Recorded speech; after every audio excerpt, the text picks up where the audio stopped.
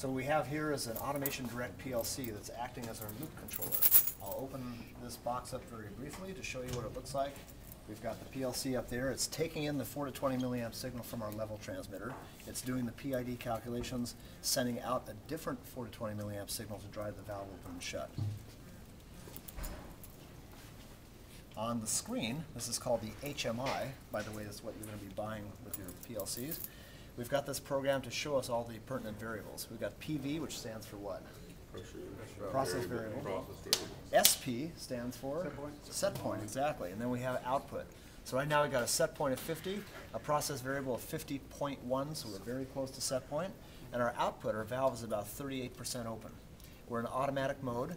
If I go over here to change the set point, I can call for a different set point value. Let's say instead of 50%, I want 60.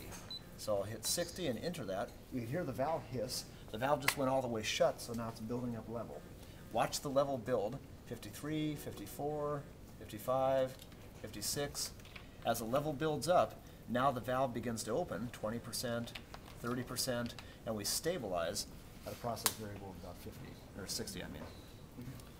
This display also has a graph, so we can actually watch the level build up. Right now the graph is marching over one increment every 5 seconds. Awesome. So you can see the level go up, and it looks like we overshot just a little bit, then we settle down to set point.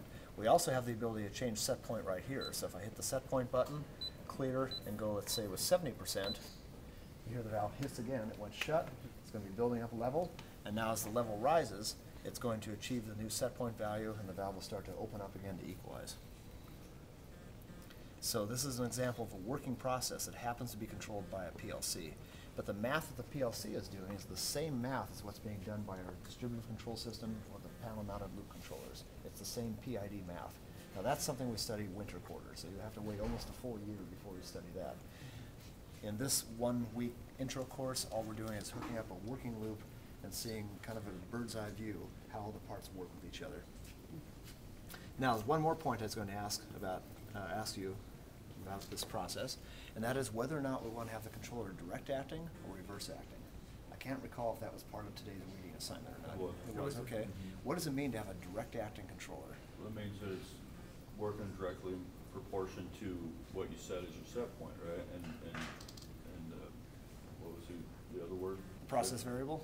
No, yeah, but what was the other? Reverse. Output? Reverse. Oh, reverse, sorry. Reverse is just the opposite. If it's set at 30%, it'll actually be operating at 70%. Not quite.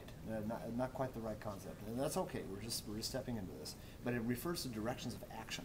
So let's say that the process variable signal, or in this case our level, is rising. If the PV signal is rising, a direct acting controller will make a rising output. If it's reverse acting, a rising PV signal will cause the output to go down. So let's think about this process. You've seen it physically. We've got water going to the top of a tube. We're controlling a valve letting water out. So as the liquid level builds up, what do we want the controller to tell the valve to do? Open or shut? Open. Open. So do we want a rising signal to the valve as the level rises, or do we want a decreasing signal to the valve as the level rises? So we want a direct acting controller. In this particular screen, we can switch over and set this to direct action right there. That is critically important to have set right.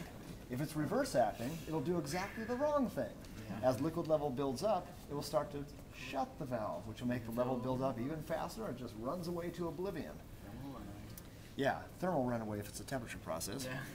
So we can also, like I said, go down in set point value. We can clear this here, go back down to a set point of 50, and now you heard the valve hiss. It just opened up the valve all the way to 100%. It's draining water as fast as it can. That's going to cause the water level to go down. As the water level comes down, the controller will start pinching off in the valve and regulating, and hopefully get to 50% without too much overshoot. On this particular process, it drains a lot slower than it fills. So we'll be standing here for a while longer waiting for it to get to 50. It's already at 60.5.